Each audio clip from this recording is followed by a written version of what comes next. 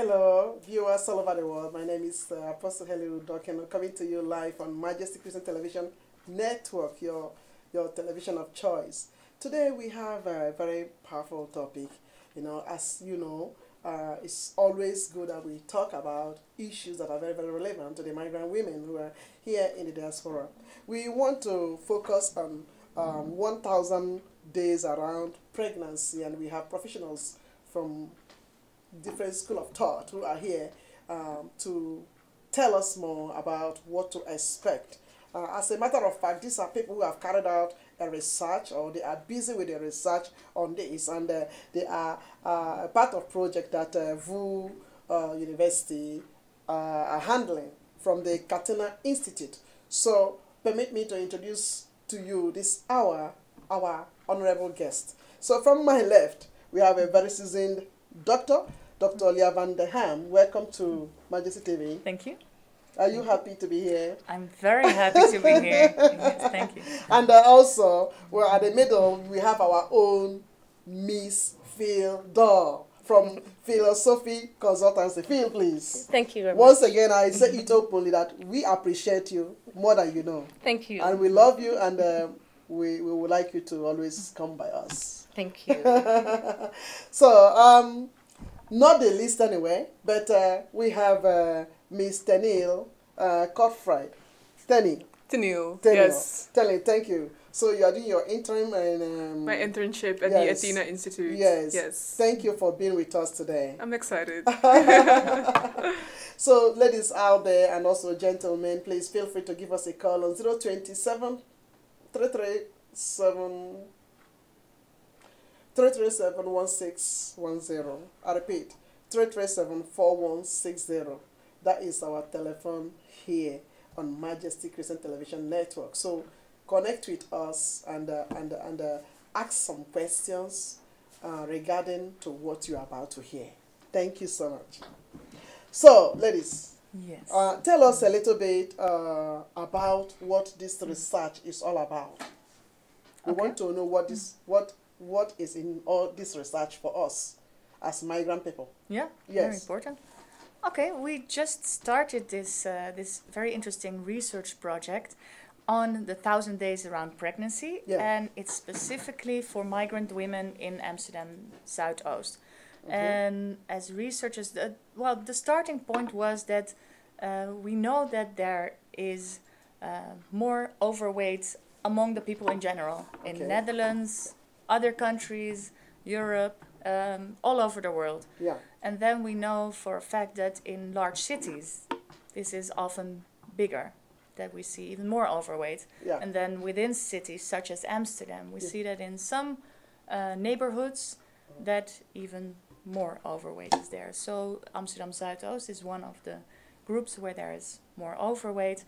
So in our research, we focus on that specific community and then the migrant women, because we know that people who have less money to spend or people who are migrants, that there is a bigger chance of being overweight. So overweight is the starting point. Yeah. But we rather focus on something positive, not the overweight, but healthy lifestyle. Yes. That is something nice to work Yes. towards. Yes. So you are saying to our audience who are viewing us right now that this whole 1,000 days around pregnancy is focused on having a healthy lifestyle. Healthy lifestyle. Is that what you are saying? Yeah. Okay. And we know that these 1,000 days around pregnancy are very important for the mother's health, the healthy lifestyle in that phase, but also for the child's health, and which also gives the child a better chance for a healthy life later on. Yes. So it's both beneficial for the mother and the child, and I think also the father.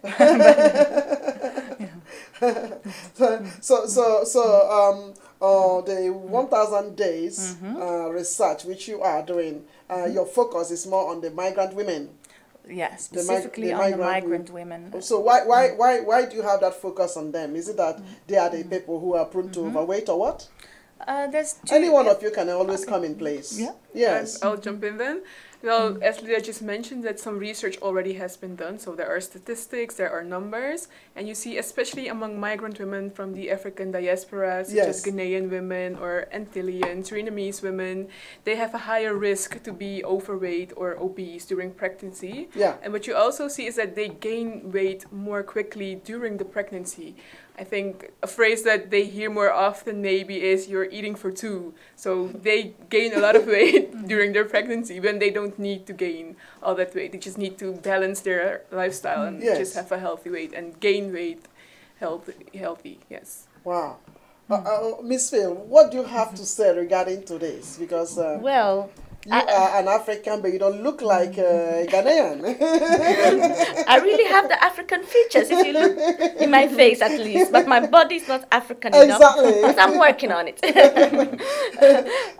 Well, I think it's a very important project because it's important for us as African women to be focused not only on, of course, having babies, the next generation, but also how to have the most healthy baby as possible. How can we prevent, or how can we take some precautions to have as healthy as possible babies, and not only at the time of choosing a good partner to have a healthy baby with, but also even before the pregnancy. What can we do to make sure our body is so healthy to produce the best possible baby? Wow, wow, this is awesome. So let me come in here. Overweight can affect us having healthy babies? Yes. Expatiate then, we want to hear. Not just to not hear, because the people want to hear. Maybe tell us how. Yeah, I can tell you something about that. Please do. Yeah, we know that women who are heavier, who are overweight or obese during pregnancy, we know that they have a higher chance for complications during giving birth. And also, for giving a premature birth, miscarriage, high blood pressure. So all kinds of problems around pregnancy, pregnancy diabetes. And sometimes even practical, if they are very overweight, obesity, you might have problems also being transported to hospital if necessary, or having access to care in terms of moving yourself or being moved to the hospital. Yes. So that might even practically be a consequence.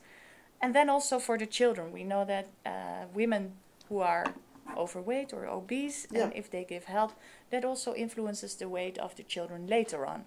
So they might already be heavier when they're 2 years old, or when they're 5 years old, might already have a high blood pressure, for example. Really? So that is some of the findings that have come out in previous studies. Yeah. And it's focused more on the migrant women? Yes. Ghanaians and Nigerians? Yes, for example. Surinamese? Also, yes. And the Antilleans? Also. What about Moroccans? No, we have excluded Moroccans in this particular research project. But we know this also is relevant for Moroccan women, but we also have to make a practical choice, and we have a limited amount of time for our research. So what do you think would be the reason for this whole thing? Is it based on their food or what? That's what we really want to find out. Yes, actually we want to find out how do we live, what are the things that we find important, and what is the reason that we do have more overweight compared to, for instance, the Dutch people? Yes. Maybe it's our lifestyle, maybe it's our food, maybe it's a combination, or maybe it's just something cultural. Well, we don't really know that yet. Yeah. So it's a part of the research to find out how come. Exactly. I think it's worth finding out.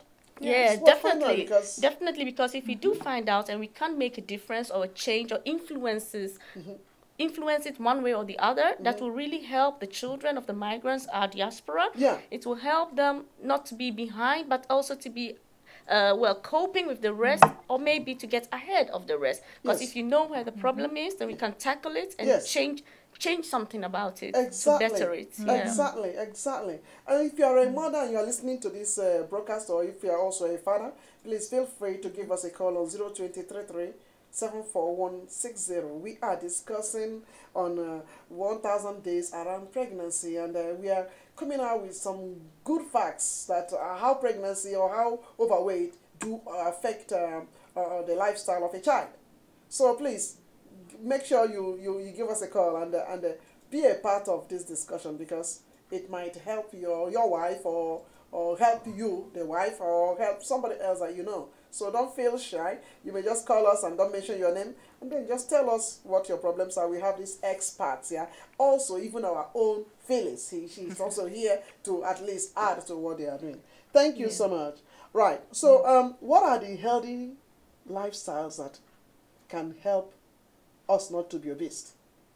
Is that a good one? Yes, yeah, that's a good one. That's a very difficult question. Yeah, but I think one of the most important things that play a role, I think everybody knows, is just a balanced diet. Balanced diet. A balance, so eating healthy, eating vegetables, eating fruits, plenty of fruits, and balance out the carbs, and maybe a little bit also the proteins, and also to exercise, to do some cardio once or twice a week. Yeah. So also to keep the balance between what you're consuming and what you're burning by exercise. So that's something that's very important. Yeah, that might also be one of the problems with my hypothesis, because I can imagine if you have a busy schedule, you are working multiple jobs, you don't have a high income, so poverty plays some kind of a role, at least somewhere. Yeah, and it's true. You are tired from working. Yes. So you quickly do some groceries, you quickly cook something for a couple of days. Yes. So it's about quick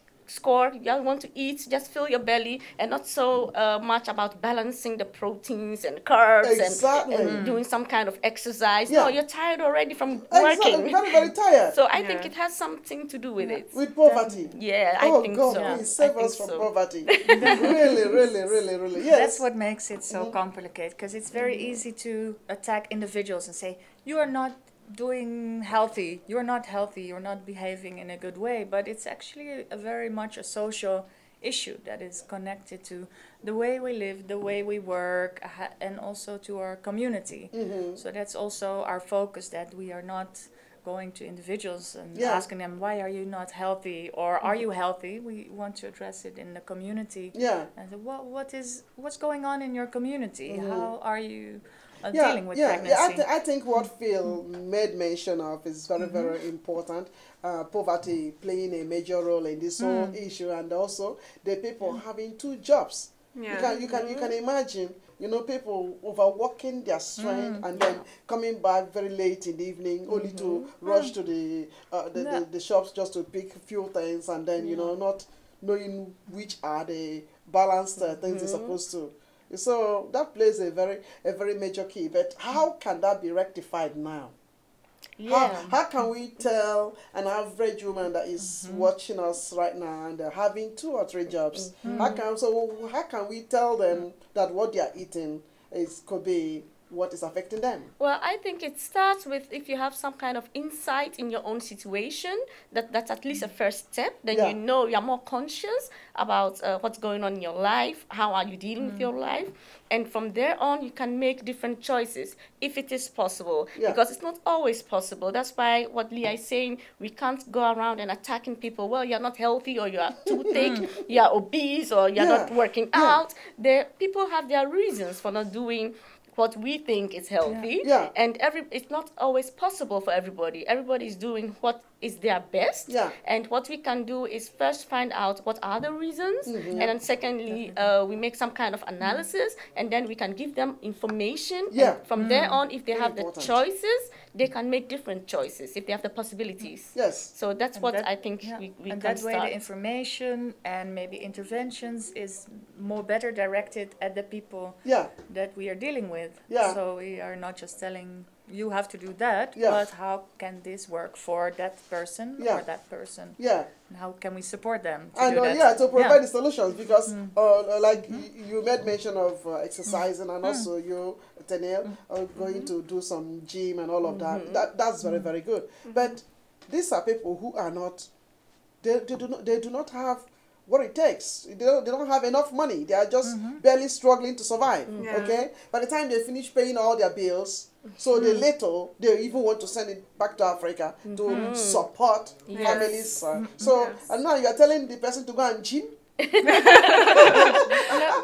as we just mentioned. So I think, yes, I think, because Phil also did mention that, which is good. I'm not against gymming, but what I'm trying to say is that how can they come out, bring out this money from the little that they are earning, and then begin to, you know? Yes. So is the government, are they ready to put some gym which is affordable for the masses, so that people can go there free, you know, but and there train. are also different solutions. You know what I do, because I'm very stingy. I don't like to pay for gym, but I do like to exercise, but I don't want to pay for it. So for instance, I travel a lot by car, but then I park my car a little further, and then I have to walk more. And that is my gym for the day, and it costs me nothing. So there are small tips and tricks that maybe we can teach the people, so that it doesn't cost them lots of money or any money at all, but try and change maybe their lifestyle a little bit, so that it will accommodate them, that they don't have to change too much, but to get as much as, with a little effort, to change, to get the best results out of their own situation. Wow. That's so beautiful. Yeah, you want to add there's two things. So on one hand, we are looking also for these smart solutions, because I think people also have already a lot of knowledge themselves, so we can learn from each other also by asking questions to the community. On the other hand, our research is informing the municipality. They commissioned us to do this research, so based on that, they can also, it helps them to set up interventions, and maybe if they know, well, there is a need for exercise, but we don't have money, maybe they can also contribute to that, and in setting up their interventions. But also how the community can help each other. Exactly. I think that is very, very, very, very important. Okay, I come to you again, Tenil. Yes. You made mention about eating proteinous foods and all of that sort. Okay, would you please look into the camera and tell us some of the ways we are eating that are not healthy? Please, any one of you can do that, not only Tenil. What are the ways that we are eating that are making us not to be healthy? And what are the things we're supposed to eat to promote a successful 100 days around pregnancy? Is that a good one? Yeah, I think so. Well, for me, myself, I'm Surinamese, and I know what my mother cooks and what I'm used to eat. It has a lot of carbs and a lot of proteins. For example, she makes bami or nasi, and there's no vegetables. It's just rice with a lot of salt and a lot of herbs and a lot of meat. And I think that goes for many more African diaspora, that there's a lot of carbs, a lot of rice, a lot of potatoes maybe, and very little vegetables. So I think that's what the culture gives you, and that's what you have to cook, and that's what we like, that's what I like. Yeah, it's true. And the sweets, I think we have a lot of Surinamese cake, and I think also maybe the difference in the climate that you have. I think when you're in Suriname or maybe in Africa, you just go out and you take a walk, you sweat a lot. Yes. Maybe you do some more physical exercise in your work, your everyday work. And when you're in Holland, you mainly go to your office and you stay inside and you don't sweat that much, or you're not that active anymore. So I think that plays an important role. Okay. And also just the unbalanced diet, as I just mentioned, a lot of carbs. There's not always vegetables in the dishes. Yeah. So that's what I, from my experience and from things that I've heard. Yeah, I'd like to contribute also to that. I totally agree with what you're saying. Yeah. And a part of also the way that we live, the diaspora here in Holland at least, we do eat a little late, and that really doesn't contribute. And lots of oil use, because we like some good taste. You know, we like soul food, and food has a different taste, a different. If I think of food, it makes me happy. So yes, I don't eat to be full. I eat to be happy. So as part of my culture, I really love food. Yes. So I need to compensate it by doing something else so that I can eat whatever I want to eat. Okay. You know, if I have some okra sauce, I need to do it with some palm oil. I don't want to do it with olive oil, or I don't want to be that healthy food that doesn't taste good. I want everything to taste rich and good, because that gives me a good feeling. So I think that's something that we must a little bit adjust our culture to make it not only taste good, the soul food, and feel good, but also to be healthy. So we have to give it a different meaning. That's what I'm thinking. Okay, Phil, let me just catch you up there before you come in. I was saying to somebody, I was saying to a young man during my preaching today, so I don't know how I digressed, and I was I was saying something about food, okay? So I said to the Ghanaians in our community, in our ministry, I said, how about eating kenke, the kenke, instead of eating it with fried fish and the fresh tomatoes you have blended. I like it. Why don't we eat it with spinach? They told me, what? Then you're getting the soul out of the food. They said, no, it doesn't taste good. So I think the point you've just made is so relevant. We love soul food, and then we are not ready to change. Not yet, because we are it's not part ready to of add us. some of the things that can make this food healthy a little bit. So may I ask you, is it so weird to eat kenke with salad? Well, I think it's weird because if I'm eating kenke, I want the full taste of kenke with the fish and the shrimps and everything that goes along with it. Yeah. Because that has it's not only the taste when I'm eating kenke, I feel home. It brings me home when I'm eating something like kenke. So I don't want to mix it with strange European things like salad. No. Or the spinach, the green vegetables. It doesn't fit, Okay. But we can't, that people, they have something they call the schijf van 5.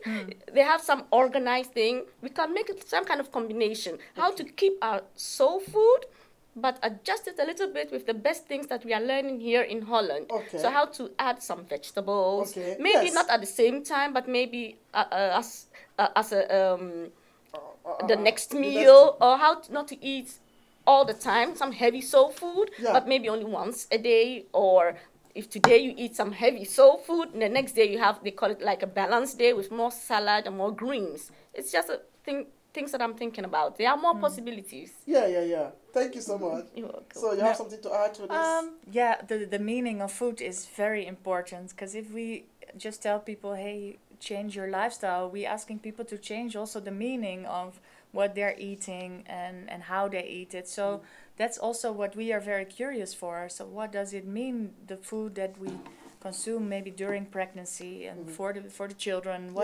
What does it mean to people? That is something we really want to find out. And also it's very difficult to give recommendations, because there are so many mixed messages in the media. The media is telling us this one day, and the next day they will tell us something completely different. So it's very hard for people to know what to do then. And and then we have the schijf van 5 for people, and that is very Dutch. What is that? Schijf van 5? Can you explain it to those who are listening to us? Yes.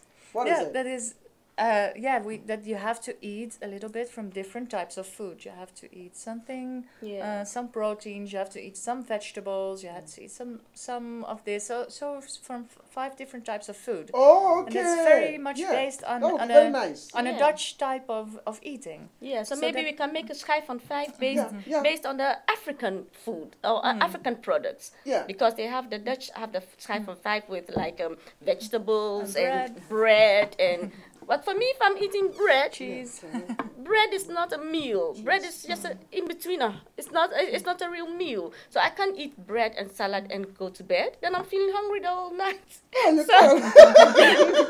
I need some heavy food, and I feel, yes, I've eaten well. Then I feel good. So we need to find some food that works for us, the African diaspora, and still is healthy. Yes. Okay. Because lots of our food is very healthy, but also sometimes about how we prepare it and when we eat it and how much we eat of it.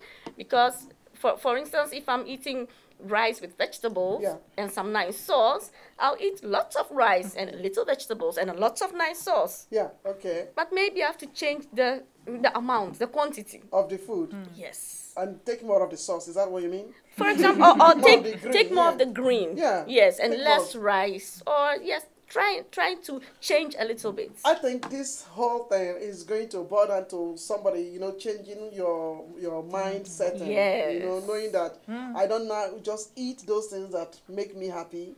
the soul foods, but let me eat to be healthy. Yes. Which is difficult.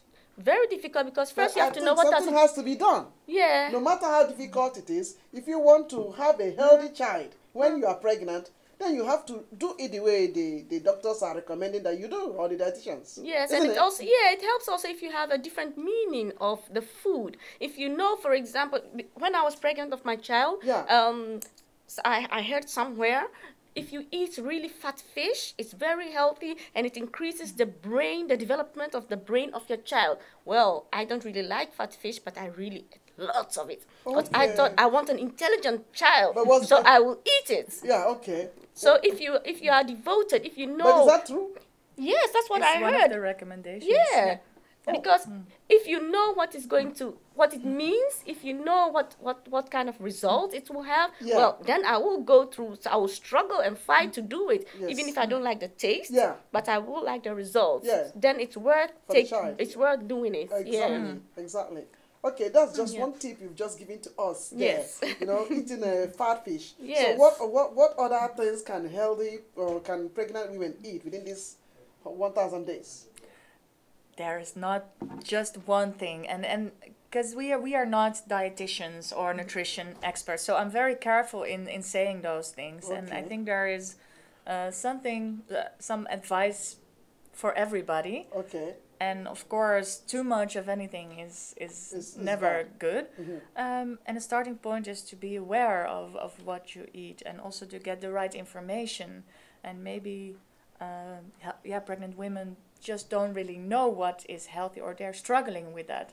So we're also curious about their questions, if they know, if they have ideas about what is healthy, or maybe they want to have more information. Yes. Where do they look for information? Do they go to a doctor? Do they ask their family or their parents? So we really want to figure out how women at this moment, how they deal with that. Yes. And then we can really look for what is needed for them.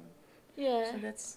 It's also a little bit about culture, because, well, I know in our culture, in the diaspora, when you are wanting a child, you don't go around and tell people, well, I'm thinking of getting pregnant. Yes, it's true. You just ask for God, you get pregnant, and you thank God. Yes. So, and sometimes they keep their mouth shut.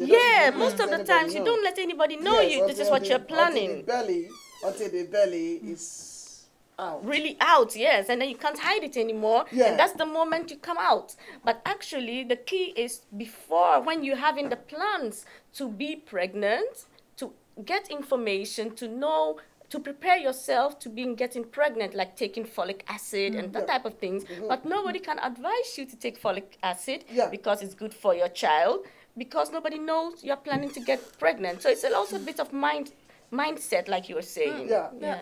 But that's one example, the folic acid, because it's recommended to take before even getting pregnant. Now you've given us 2 tips now. So the first one was the fat fish. You see, you're progressing. So the first one was the fat fish, and now the second one now is the folic acid. So if you're out there listening and you are a woman expecting a pregnancy, or we're expecting to be pregnant, we are discussing on 1,000 days before and after pregnancy. Yes. That's what we are discussing. And these are experts here who have researched on this topic, and they want to bring their findings out. Is that?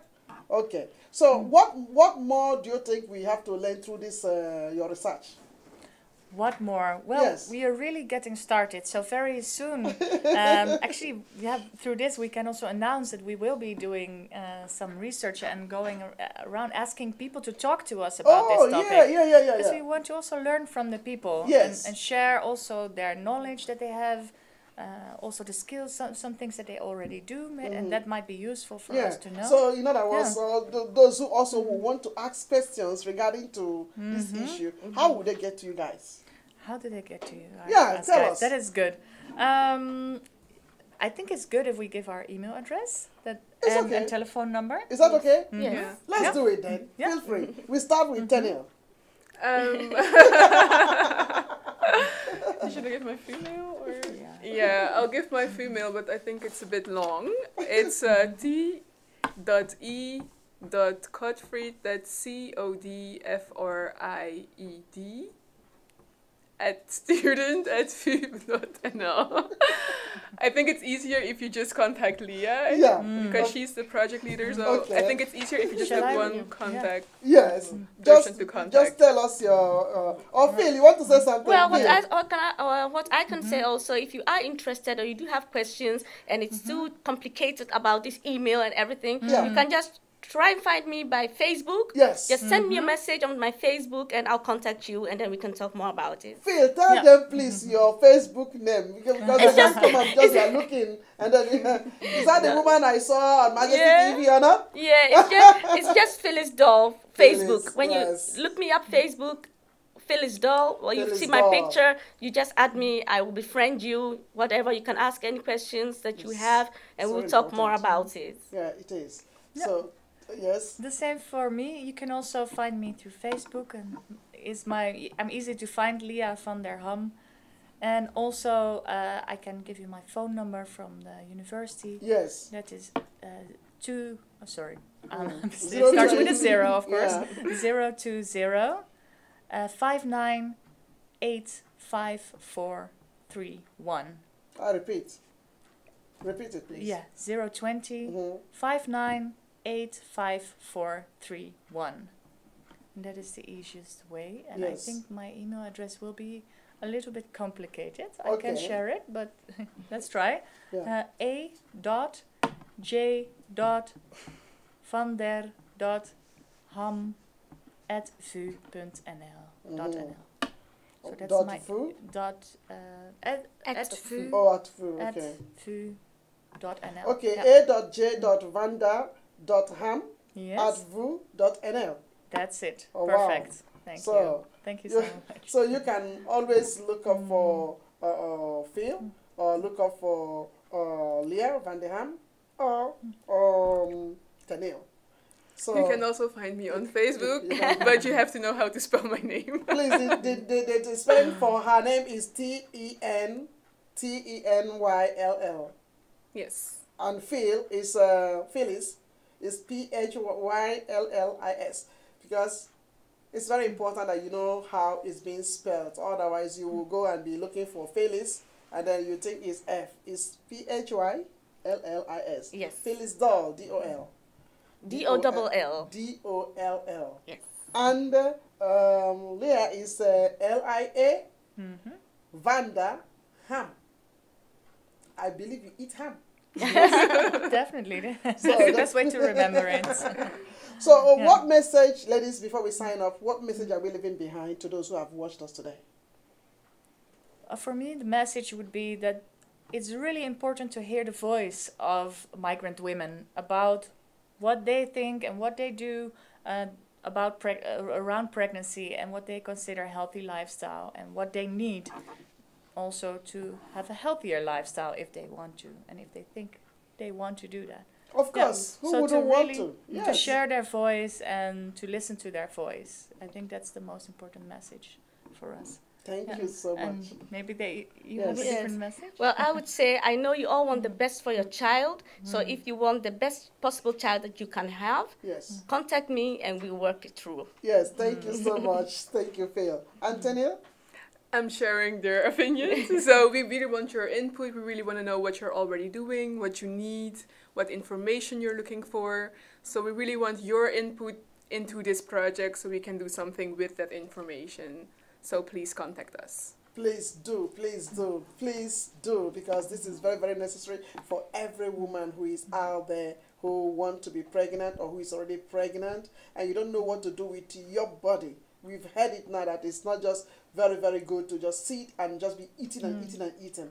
There are certain things you need to do for you to have a very healthy child. And there are also things you need to do to be able to, bring forth your baby very, very, in a very safe environment, is it? Yeah. So please, those things are very necessary because you don't take this message or take it out of context. Your life is very crucial, very important. You can't have a duplicated life. So please, now you are alive, value the information and do everything to contact our professionals who are ready to let us know how to have a healthy lifestyle. Yes. I would like to say one more thing when we are talking about a healthy child, not only physically but also mentally. A more intelligent child, a more active child, really the best child that you can have. So it is within these 1,000 days that these things are formed. Yes. It's very necessary. Yeah, definitely. Thank you, ladies, for being here. Thank you so much for having us here. Thank you. Thank you, Reverend. We'll have more. Thank you. Thank you so much. So stay blessed, and we are bringing to you another important discussion. Thank you so much, and make contact with us on 020-3374-160 on your popular station, Majesty TV. Bye.